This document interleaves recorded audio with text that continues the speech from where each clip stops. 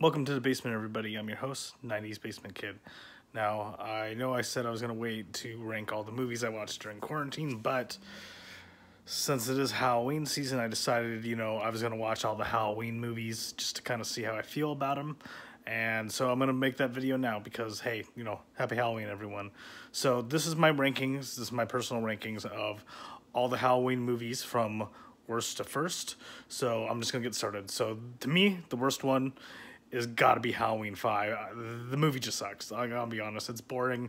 They're coming off of Halloween 4, which had a little bit of momentum going, kind of, with the return of Michael Myers and everything, but they squandered every good opportunity to make this into anything interesting. I'll put it like that. I'm not going to go into great detail, but it's definitely the most boring Halloween movie, so, that's going to say it all there. Next, we have Halloween Resurrection, which I know is the one that most people are probably going to have as their worst, and I can definitely see why. However, to me, there's a few things about it that are kind of interesting and well done. It's kind of few and far between, to be honest, and I understand that. But I do like the score. I do like the way they treat Michael Myers, obviously without the Busta Rhymes stuff. And, I do think the kills are fantastic, to be frank. So, to me, it's not the very worst, but let's face it, it sucks. Next up, we got Halloween 2, Rob Zombie's version. That's an important distinction because the actual Halloween 2, I'll get to it later. But Rob Zombie's Halloween 2 is just, it sucks, man.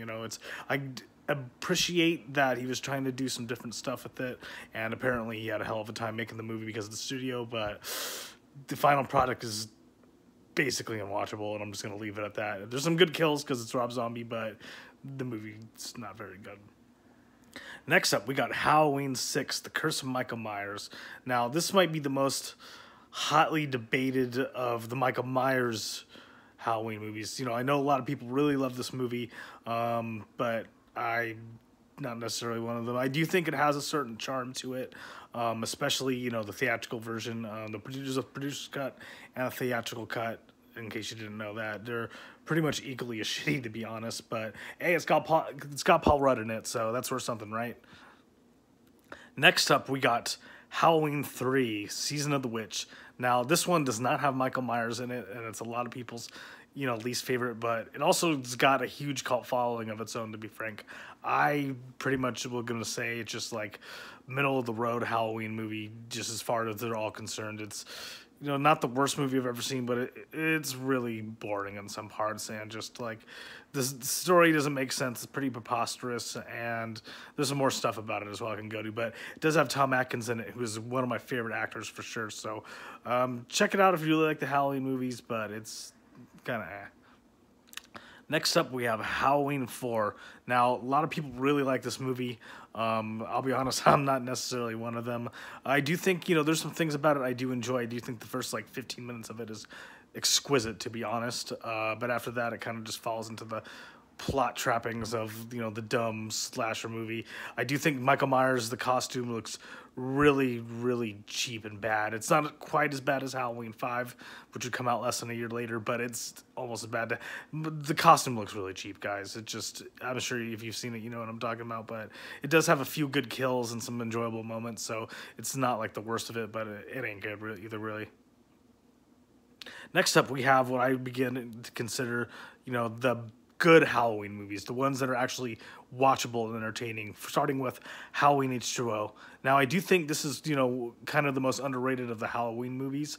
I don't think, a lot of people don't talk about it, and I think it deserves a lot more love than it gets. It's very similar to the most recent Halloween movie they did, the reboot, so to speak, as far as story goes, considering Laurie Strode. But, I do like the look of Michael Myers in this. I think it's got some excellent kills. It's a well-told story, done simply. They didn't try to overdo it or make it anything it doesn't need to be. And I think because of that, it's actually very entertaining and definitely worth a watch. Next up, we have Rob Zombie's Halloween. Now, bit of a controversial one for a lot of folks. I know a lot of people hate it. A lot of people love it. I really enjoy it. It's not perfect. In fact, I actually watched the director's cut again recently, and I definitely prefer the theatrical cut for a few scenes that they put in and then took out. And so, you know, it's a whole thing. You can Google it if you want to hear about it. And it's pretty much what you're going to read is how I feel. But I do think it's mostly really well done. It's, you know, someone's interesting take on the mythology and the lore of Michael Myers, and the kills are just outstanding, man. They are among the best of anything in the series. Rob Zombie knows how to make someone die, to put it honestly. Great characters, great story. Well, I mean, the story's okay. It's basically the same one, but I thought he did a pretty good job with it. You know, it's definitely one of the better horror remakes for sure. Rob Zombie's Halloween, you should check it out if you haven't seen it in a while. Next up, we get the reboot, the most recent one, you know, Halloween, as it's called, from 2018. Now, this is a fantastic movie, I gotta be honest. It's not perfect. I thought the ending was a bit rushed and some other things, but everything else is so well done. You know, Jamie Lee Curtis is amazing in the movie. Everyone, you know, the acting is outstanding. The story is really well done. The kills are good. You know, it's, you know, the score is great, you know, because they brought back John Carpenter, which is a huge plus for that movie. And I enjoyed it immensely. I'm really looking forward to the sequels it's going to bring. And it's definitely among the best of the Halloween franchise.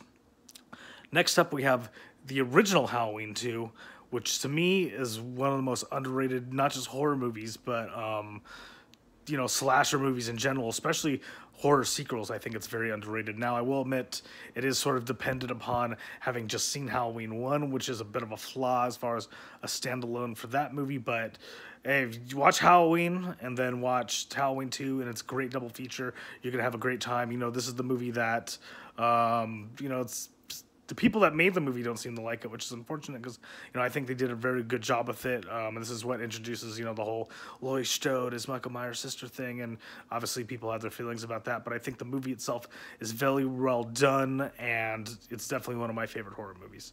And then, of course, last but not least, the original Halloween, guys. Of course, I mean, you know, it's one of the greatest horror movies ever made, if not one of the greatest movies ever made. It's one of my all-time favorites. You know, I watch it every single year on Halloween.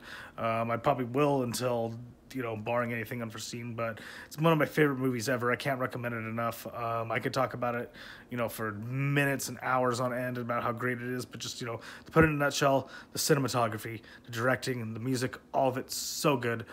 John Carpenter's a legend and a master. Jamie Lee Curtis, you know, really kills it in that role, and that's why, you know, it's made her who she is today. But, you know, if you've never seen Halloween by any chance and you're watching this, watch the original Halloween. Do yourself a favor. It's great. All right, guys, well, thank you very much. This has been another episode of Basement Kid. We'll be having some more stuff very soon, guys, and enjoy your Halloween. Stay spooky, folks.